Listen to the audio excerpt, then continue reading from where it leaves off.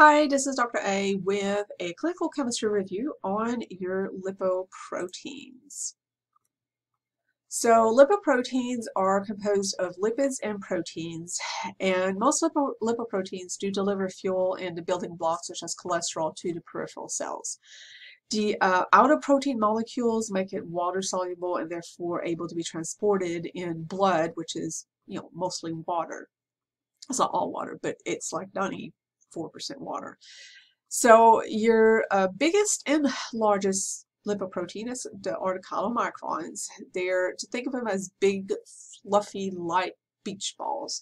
Their diameters can be as large as 1200 nanometers, and these guys are produced by the intestines. And their job is to deliver dietary lipids to hepatic and peripheral cells. So they are made when you have fat that is absorbed and needs to be transported. When they are high, they make the serum or plasma cloudy. So this is an example. Since they'll transport cholesterol, but they'll mostly transport a lot of triglycerides. So if you ate a really high fat meal, then these guys could be elevated enough to make it really cloudy. So these, again, they're the biggest, largest. Then the next one in size and density is going to be the very low density lipoproteins. So these guys are produced by the liver, and they're the major carriers of endogenous triglycerides. So endogenous triglycerides, endo from inside the body, there are triglycerides that are produced by the liver, and they're made mostly from excess carbs. So this is why like a lot of sugar, a lot of carbs can make you fat, is because your body wants to keep all of this excess carbs because it's potential energy, but the way that it can store it, if your glycogen stores are full and all your cells have enough glucose, then it has to store it as a triglyceride. And then it has to send that triglyceride over to the adipose tissue, and the way it does that is via the VLDL molecule. And then you have the IDL molecule. So they are basically VLDL remnants. They're transient in the circulation. There are VLDLs who have pretty much offloaded most of their triglycerides, is what IDLs are. And then you have LDLs, low density lipoproteins. They form as a result of the lipolysis of the VLDL. So again, as VLDL delivers all the triglycerides and delivers that, so lipo fat lysis splitting, so it's splitting off and giving up all of its triglycerides. What's left is going to be mostly cholesterol, and so that's what LDL transports. It transports mostly cholesterol.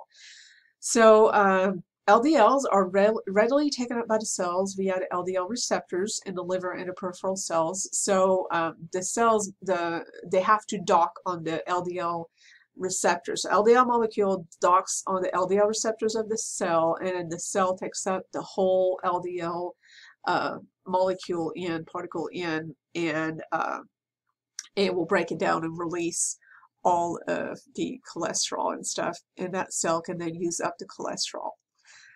They are significantly smaller than VLDLs, and because of that, they can infiltrate the extracellular space, and they're linked to plaque formation in arteries. So that's why LDL is often referred to as the bad cholesterol. But of course, it does serve a function in the body. It's just if there's an excess of it, they can, like I said, get stuck in that extracellular space and lead to the buildup of plaque. So the main job of LDL, again, is to deliver cholesterol to the peripheral cells, which take up the LDL particle via endocytosis and extracts all the cholesterol from it. Now, lipoprotein A are LDL-like particles. So it's actually an LDL with a different protein attached to it. They're heterogeneous in size and density, meaning there's small, really dense ones and bigger, fluffier ones. And that does have an impact. Your plasma levels of lipoprotein A can vary widely among individuals in a population, but they remain relatively constant within a person, and they're usually not affected by the diet. So it's more of a genetic thing.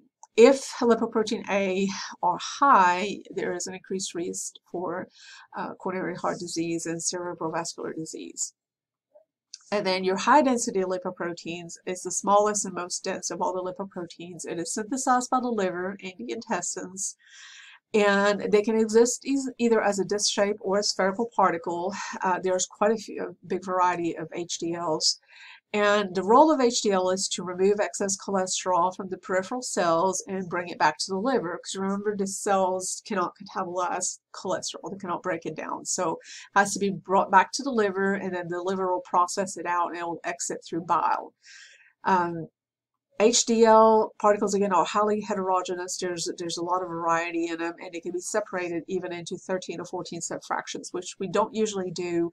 But there's a lot that's unknown about like all of the role other than removing excess cholesterol.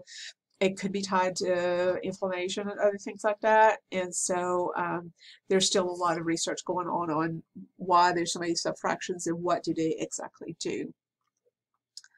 So let's talk about normal lipoprotein metabolism. There are 4 pathways for lipoprotein metabolism.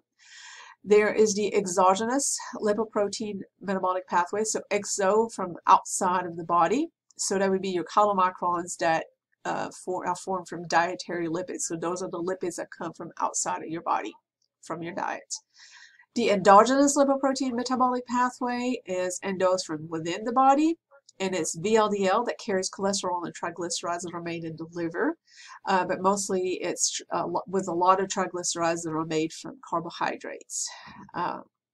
Your LDL lipoprotein receptor pathway uses LDL to transport cholesterol.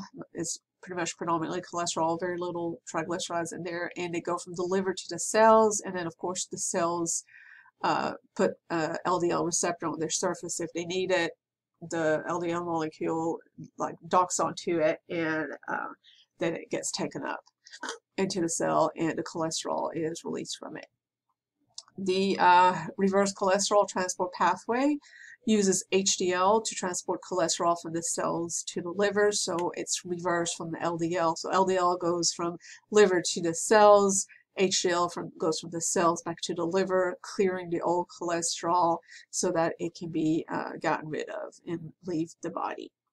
So those are the 4 main pathways, and that is your review on your lipoproteins.